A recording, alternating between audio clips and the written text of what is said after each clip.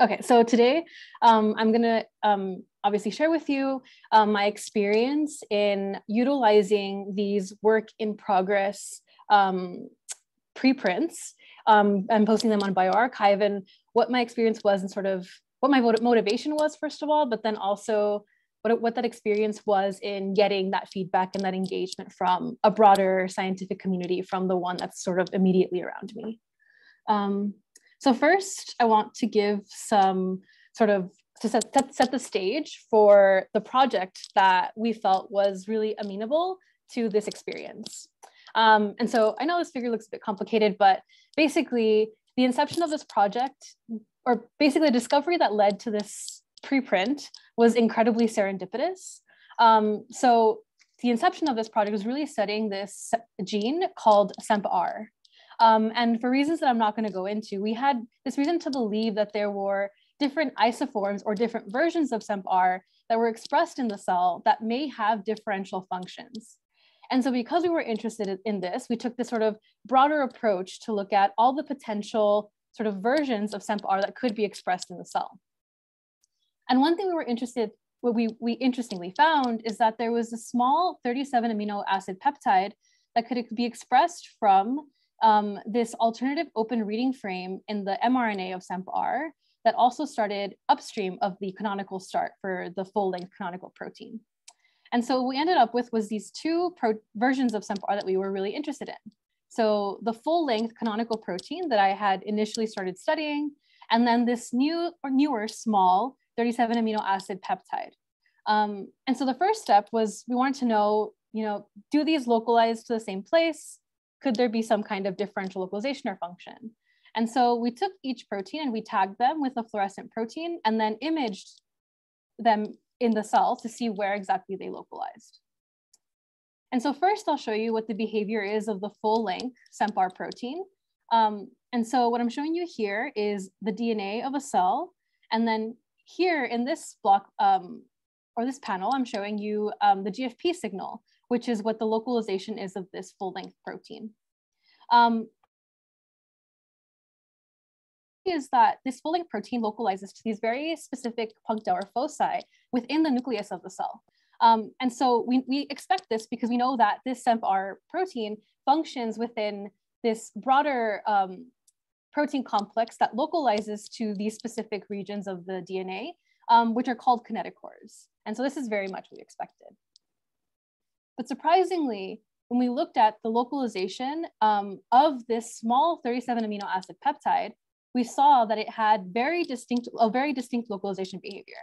And I think what's most obvious here is that, again, if we look at the DNA as sort of a reference to a cell, we see that this GFP signal, which is really showing us where this Altorf peptide is localizing, we see that it actually localizes peripheral to the nucleus.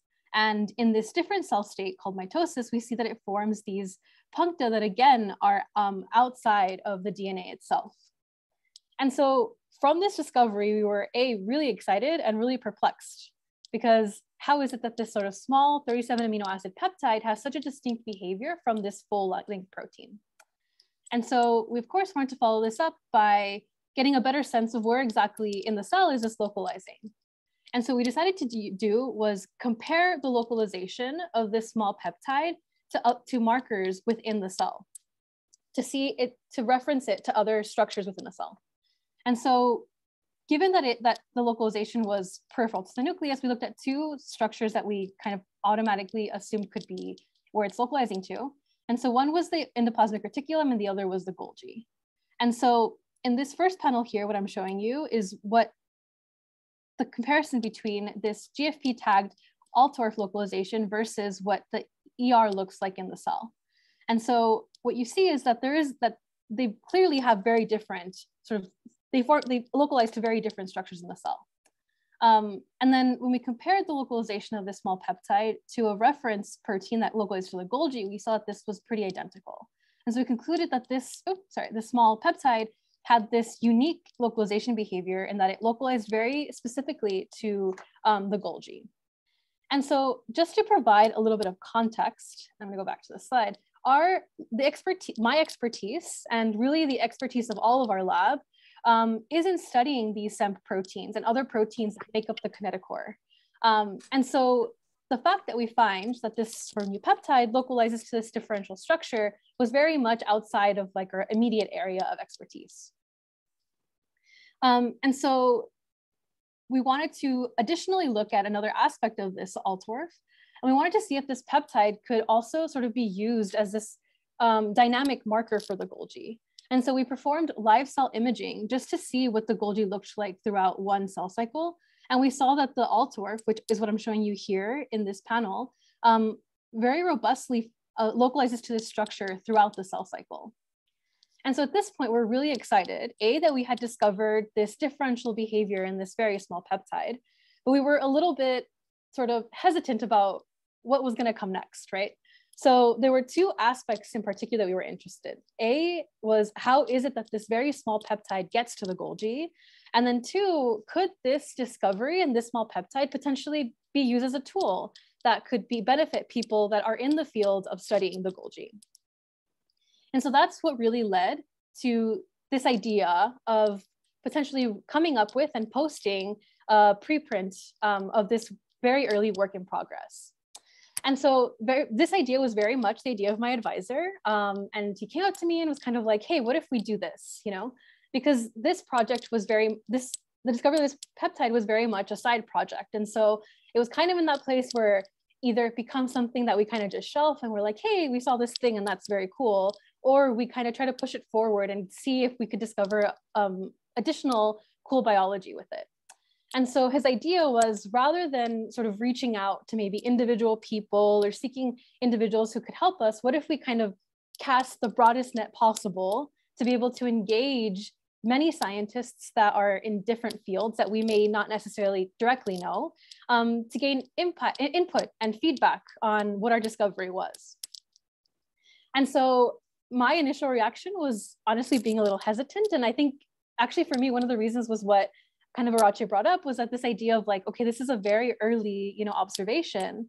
And for us to kind of post it as a preprint, which my perception of preprints were very much,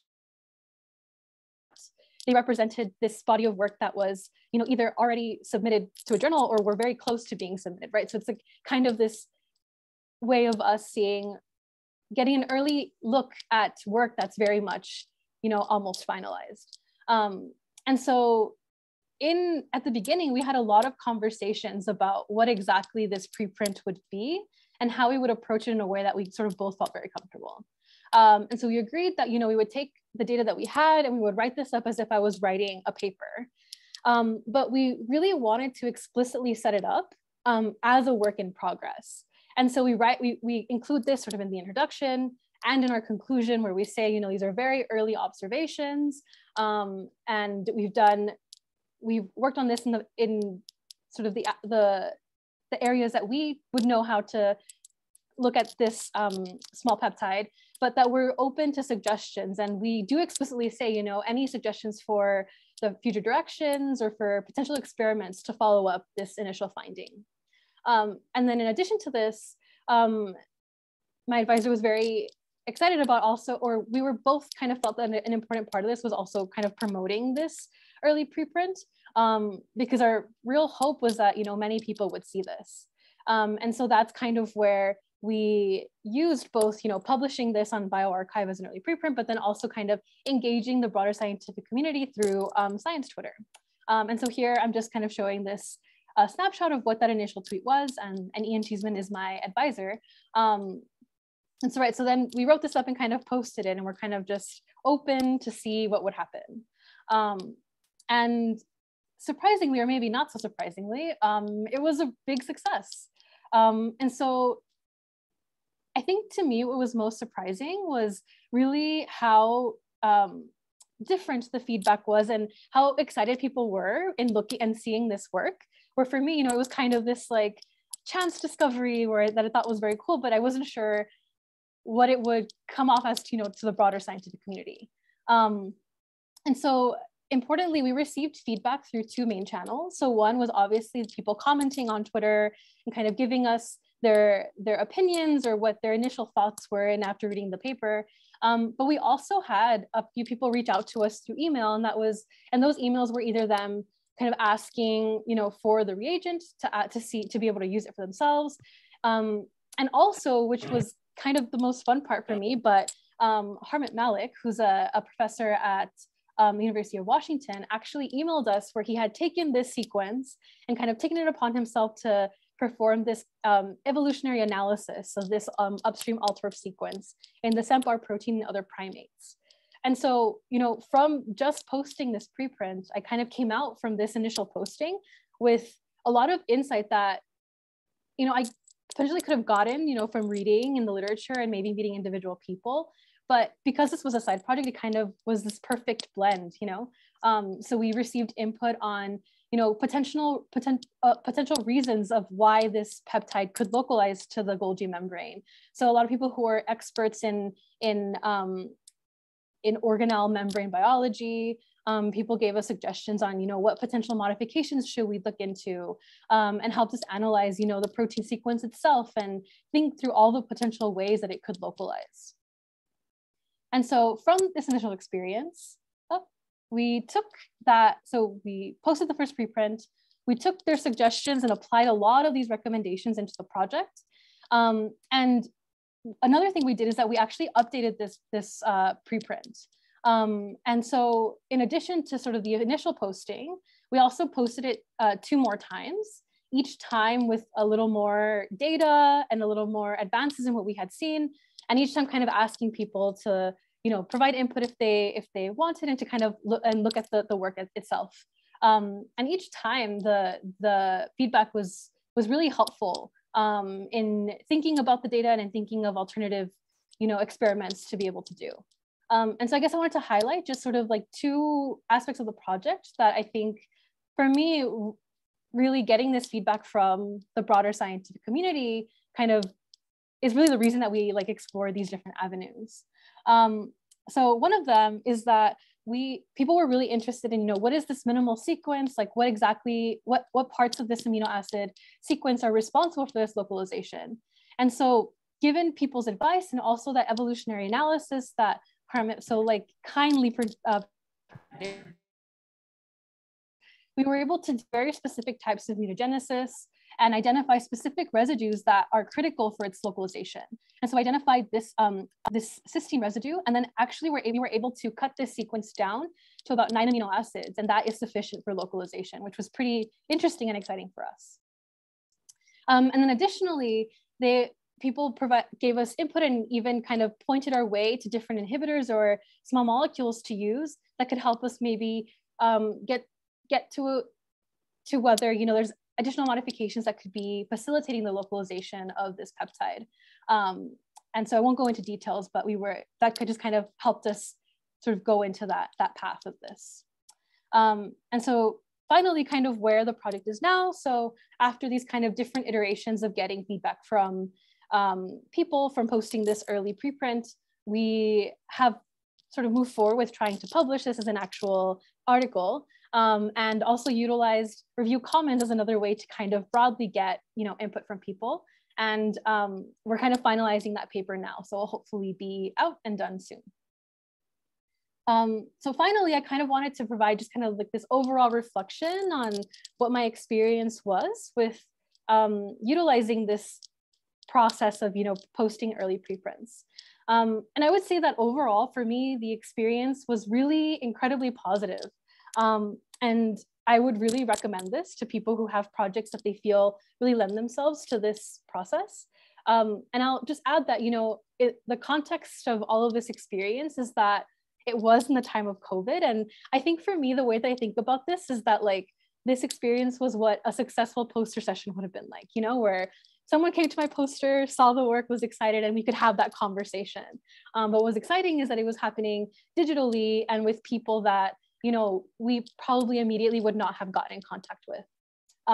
So sort of as my pros, I said that it really allowed us to really cast that broad net, which was our initial kind of intention for this, right? They wanted to get feedback from as diverse array of scientists as possible. I really liked that it opened the discussion up on the findings to a larger audience. And so we got feedback from people who would actually use this peptide as a marker, right? And what would they need to know in order to actually use it as a marker? And that was really helpful in kind of pushing things forward, which is something that, like, given that this wasn't my background, was very useful to learn about. And also, you know, just going through the process of writing up your findings early. There's one thing writing it in your notebook, right? And like kind of keeping that up, but then there's something else in having to kind of put this in the broader context of things and to figure out, you know, if we want to be able to say X, like, what do we need to do?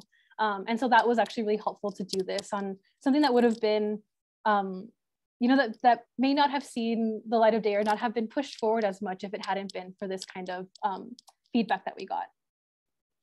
And so the opposite of pros are obviously cons, but I couldn't really think of any true cons. So I just kind of thought of like, what are potential concerns or like what people may think about? And I think one of the big things that even like my advisor and I will talk about is like, what kind of projects or findings like actually lend themselves to this process, right? Where for me, this project was really perfect because it was truly something that, like, if I had had time, I would have gone back to, but may have just been kind of buried away in my thesis or in my notebook into something that like I saw, but didn't become anything. But I can definitely see arguments where, you know, maybe other projects are not as amenable to this. Yeah, I think that's just like an interesting discussion to have there. And again, I kind of put this that, you know, there is that fear, which Arache kind of brought up, that like posting this early, like, what if I'm wrong about something? You know, what if I do additional things and I realize like, oh, wait, like this was actually just kind of a fluke, a byproduct of tagging it or something, you know, it's not actually this peptide sequence, which I completely understand. But I think that like for us, you know, we were able to do kind of like this reiterative process of like updating it and being able to say, you know, what have we learned from additional experiments? And so I think that that's kind of a nice way to like be able to balance that out as well. And I will say that I can also understand the argument of like, oh, you know, if you publish this early enough, then is it actually novel once you publish it? And what is that like? But I think for me, one thing that was very clear too is that, you know, when you publish this preprint in progress and even advertising it, you know, on a medium like Twitter, you're still only reaching like a very small population, right, of scientists. And that's people who like actually see the tweet, people who are on Twitter, and people who will engage. And so I think that there's still kind of this argument to say that, you know, publishing the paper ultimately in a journal is still going to reach people who hadn't seen the work before. Yeah, so those are really kind of my major reflections from this experience. Yeah, and with that, I want to say thank you to Arache for inviting me to give this talk. And I'm really looking forward to kind of hearing what people think and engaging in different conversations. And of course, I want to thank my lab and my advisor, Ian Cheeseman, who was really kind of like the motivator, you know, of this really cool experience that, you know, really made me like love the science community again, especially after kind of going through that period of time of feeling kind of like, you know, isolated from it. So this was overall really great.